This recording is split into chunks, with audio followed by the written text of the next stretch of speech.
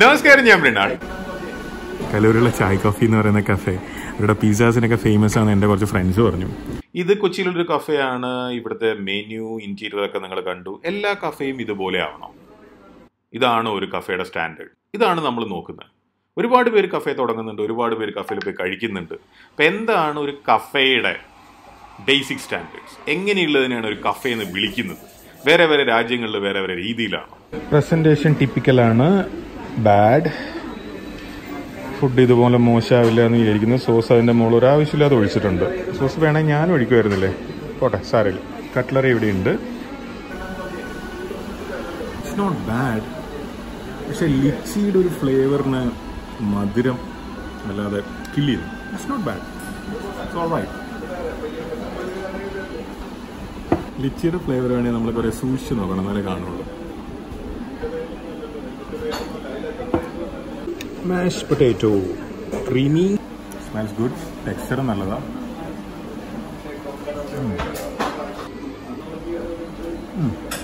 Nicely done.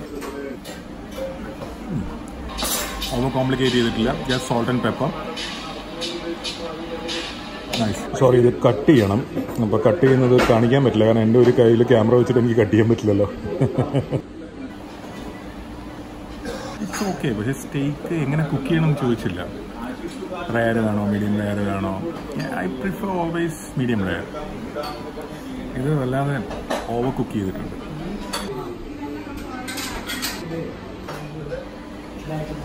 മാഷ് potato സ്റ്റേക്കിൻ്റെ കൂടെ നന്നായിട്ടുണ്ട്. ഇത്രയും സോസ് ഇതിൻ്റെ കൂടെ എന്തിനാ സെർവ് ചെയ്യുന്നതാവും? Very peppery, rich. ഇത് കാണാൻ സൂപ്പറായിട്ടുണ്ട്. ഇതിൻ്റെ മുകളിൽ മസ്റ്റർഡ് സോസാണോ? ഈ പിസ്സ 10 ഇഞ്ചാണ്.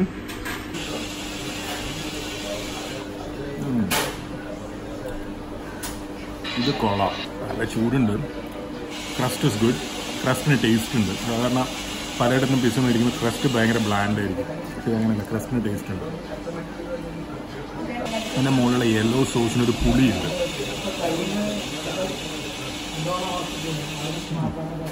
ഈ ടൊമാറ്റോ സോസും കൊള്ളാം. ഇത് പിസ്സയുടെ മുകളിലിരിക്കുന്ന ടൊമാറ്റോ സോസും.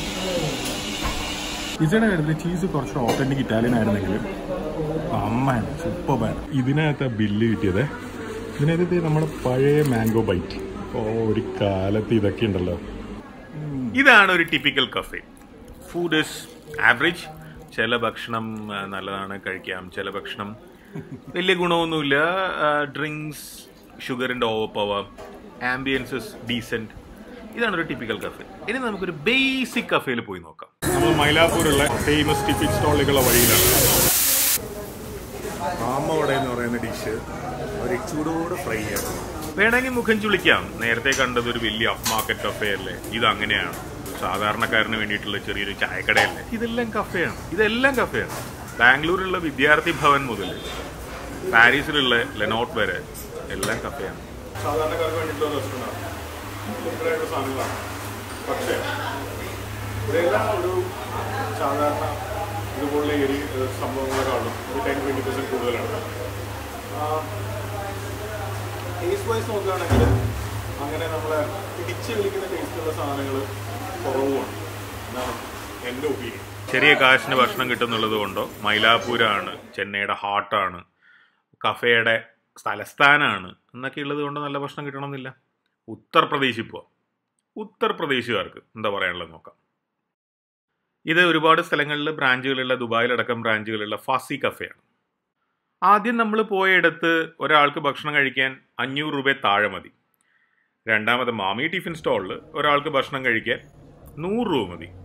ഇവിടെ ചിലപ്പോൾ 1000 രൂപ മതിയാവില്ല. ഒരാവശ്യത്തിന് കഴിച്ചതാണ്. വായ നിറയെ ഉള്ളിയായി. അത് ലാമ്പിന്റെ ഷോൾഡർ കട്ടാണ്. ഇതൊക്കെ ഇത്രയും ടേസ്റ്റ് വരെ ഉണ്ടാക്കുന്നത്.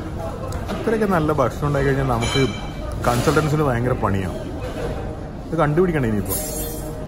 ഉത്തർപ്രദേശിൽ ഇതിന് മുമ്പ് ഞാൻ ചെയ്തിട്ടുള്ള വീഡിയോ നിങ്ങൾ കണ്ടിട്ടുണ്ടെങ്കിൽ ഈ ബ്രെഡ് റോഡ് സൈഡിൽ വിൽക്കുന്ന സാധനമാണ്. പക്ഷേ ഈ സോസ് ഉണ്ടല്ലോ, ദാറ്റ്സ് അമേസിങ്. ഇത്ര ഇന്നോവേറ്റീവ് ആയിട്ടുള്ള മെനു ഉണ്ടാക്കിയ ആളുണ്ടല്ലോ. ഒന്നുകിൽ നമ്മളയാളെ പൊക്കുക, എന്നിട്ട് നമ്മുടെ ഒരു സ്ഥലത്ത് ജോലി കൊടുക്കുക, അല്ലെങ്കിൽ കൊന്നുകളേണ്ടി വരും. കാരണം ഇങ്ങനത്തെയൊക്കെ കോമ്പറ്റീഷൻ വന്നു കഴിഞ്ഞാൽ മനുഷ്യൻ എന്ത് ചെയ്യും? വലിയ പടം.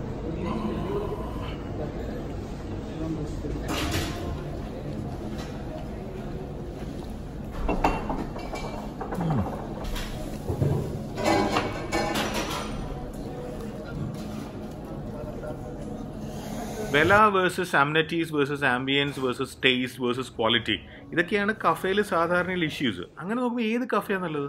നമുക്ക് കുറച്ച് കഫേയും കൂടെ നോക്കാം. ഞാൻ ആലോചിക്കുന്നതെന്ന് വെച്ച് കഴിഞ്ഞാൽ ഈ ലാമ്പ് കൊച്ചിയിലേക്ക് ഇമ്പോർട്ട് ചെയ്തിട്ട്, പിന്നെ കേരളത്തിലേക്ക് ഇമ്പോർട്ട് ചെയ്തിട്ട് കുറച്ച് ബിരിയാണി റൈസ് ഉണ്ടാക്കിയിട്ട് അതിൻ്റെ ഉള്ളിൽ വെച്ച് കൊടുത്തു കഴിഞ്ഞാൽ മിക്കവാറും കേരളത്തിലെ ബെസ്റ്റ് മട്ടൻ ബിരിയാണി ആവാൻ സാധ്യത.